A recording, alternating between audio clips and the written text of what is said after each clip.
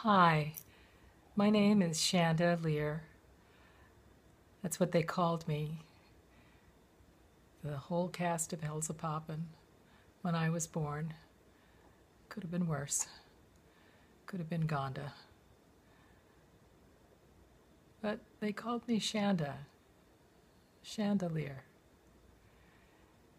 And it seems like all of my life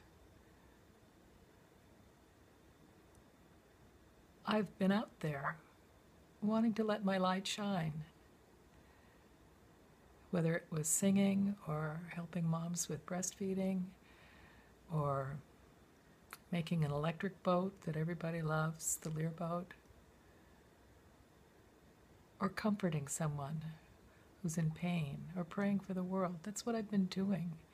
And there's a saying in the Bible that says, don't put your light under a bushel, put it up on high so everyone can see it. So in the past couple of days, I've been praying about the world and just wondering, how can I let my light shine better? And so it came to me to maybe tell the wonderful stories that have happened to me as a result of prayer, in the hopes that they would inspire other people to reach out in prayer for solutions. My family has always done that and felt that the infinite, divine, loving source that some call God, some call divine love, some call the infinite consciousness, some call Allah, that infinite source answers, sometimes in unexpected ways. Sometimes it gives us what we need and not what we want.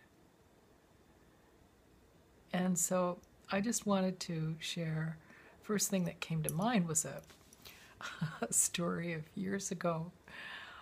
I have 3 children. And when my son was 5, I was preparing for the birthday party for Vanessa, my daughter, whose birthday comes in September.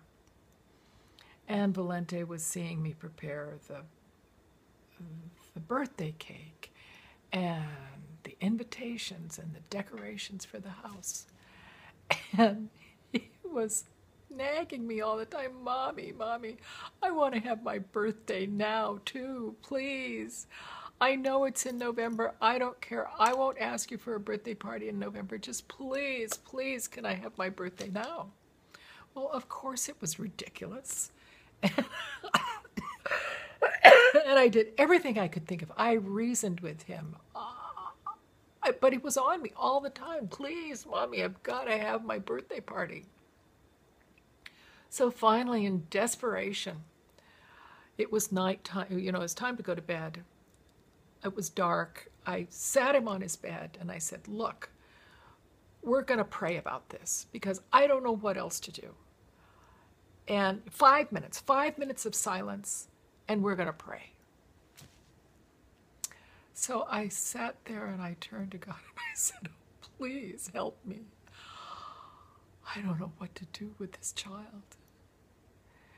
And after a few minutes, I heard a little voice that said, Mom?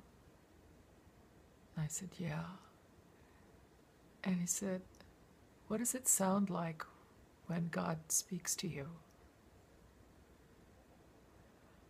And I said, well, it sounds like your own voice, but it's comforting. And he said, I think God talked to me. I said, really? What did he say?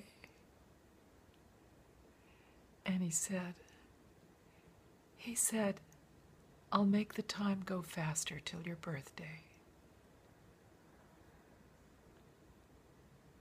And that was it.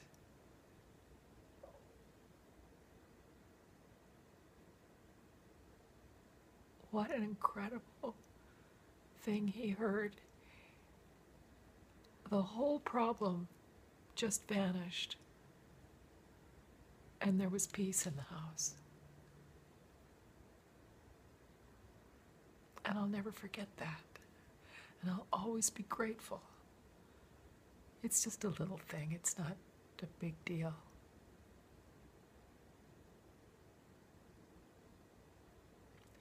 But it was very cool. So it's things like this that I want to share.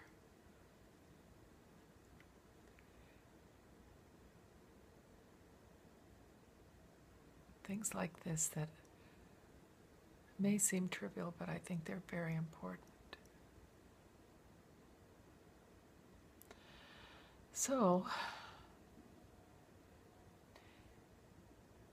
that's it. I'm just letting my light shine.